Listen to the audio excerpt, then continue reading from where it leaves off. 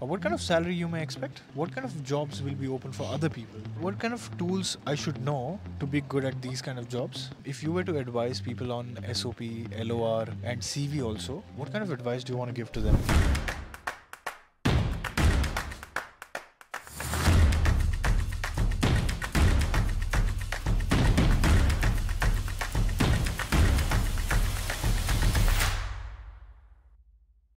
Alright guys, so I'm in Freiberg right now. I'm here with, what's your name? Hari. Hari, what are you studying? I'm doing my master's in metallic materials technology. And what was your bachelor's? Mechanical engineering. How much was your score? 8.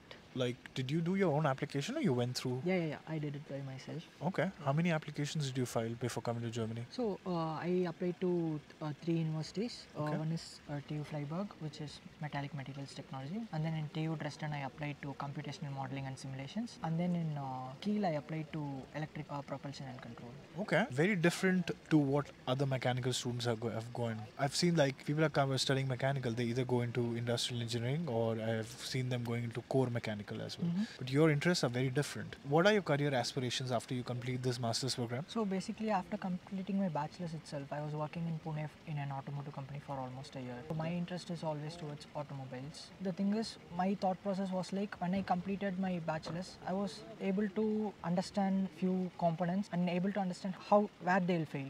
But I was not able to clearly picturize why they are failing at that particular point. So I thought, okay, maybe to understand that, I need a more atomic level understanding of things. So I thought, okay, maybe material science is a good thing. And when I looked into the DAD websites, I searched for many universities and there were several universities offering material science. But the module in Freiberg was very good actually. So I finally chose to apply here. And what are the specializations in your master's? You will have 4 different tracks to choose. The first semester will be common, but then after finishing the first semester, you can choose your specialization. There are 4 different things: metal forming, steel processing, non-ferrous metallurgy. Okay, just a quick question around salary a little bit. What kind of salary you may expect from the industry? After finishing masters, I have no idea. You have no idea right now? Yeah, but from what I've talked with seniors, almost everybody is earning around 3,000 to 4,000 in hand. In hand? Yeah. That means the gross salary is somewhere around 6,500 euros per month. Right. So pay is good, is what I was saying. Yeah. And the future is great in the... Of course. Like especially in Saxony, the state which we are currently in, this is filled with industries, especially the steel processing ones, metal forming ones. When you want to go into core automotive, you can move to Bavaria, Baden-Württemberg, etc. True. But Saxony is too good for this material kind of things. Okay. Can you talk a little bit about, other than your area of interest, what kind of jobs will be open for other people? You could probably go to some core automotive companies like Audi, BMW or Porsche. My seniors are what? You can, that is a very broad area to go into. Like for example, if you want to go into plant, you can go into supply chain, material procurement, or if you want to go into R&D, you can become a simulation engineer. What kind of tools I should know to be good at these kind of jobs for you to get hired tomorrow? Right? So the tool knowledge depends on what job description you're trying to go into. So basically, if you want to go into numerical simulations, I would suggest you to learn ANSYS, Abacus.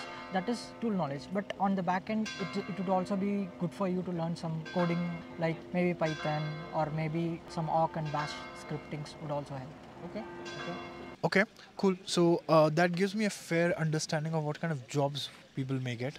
How is this course like? Are you happy with the course? I'm very happy with the course. Yeah? Because it's not too intensive as well. It's not too simple as well. You have to put in an effort, which is apt. And the way the course is designed, right? It's very helpful for me because I'm able to choose a specialization. In no other courses, I'm allowed to do that. I don't have a course which is designed for me to choose a specialization. And moreover, I'm also getting a compulsory internship. So to find an internship in Germany, you basically have 2 categories. Whether it is a mandatory internship or it is a optional one. So if you are applying to a company saying that it is optional for you, the chances are little less compared to mandatory internship. You said you file your own applications for German universities. If you were to advise people on SOP, LOR and CV also, what kind of advice do you want to give to them? I would say put the maximum weightage to the SOP. I took almost 20 days to design my own SOP.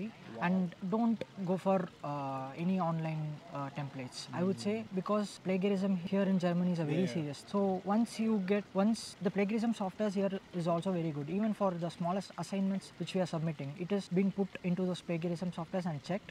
If suppose you get caught by that you copied your SOP or something, no matter how good your profile is, you will be directly rejected. All right, what message do you want to give to those people who are watching us right now? I think everyone might be saying this, but without saying it goes German language. And other than that, talking about work experience, maybe you might get admitted with or without work experience. But for getting a job, it might give you a leading edge if you have a little bit of work experience. Right. So maybe try working for at least a year. Okay. Alright, so with that being said, if you like this video, hit that thumbs up button and make sure that you check the description of this video. And I'll see you guys next time. Bye bye.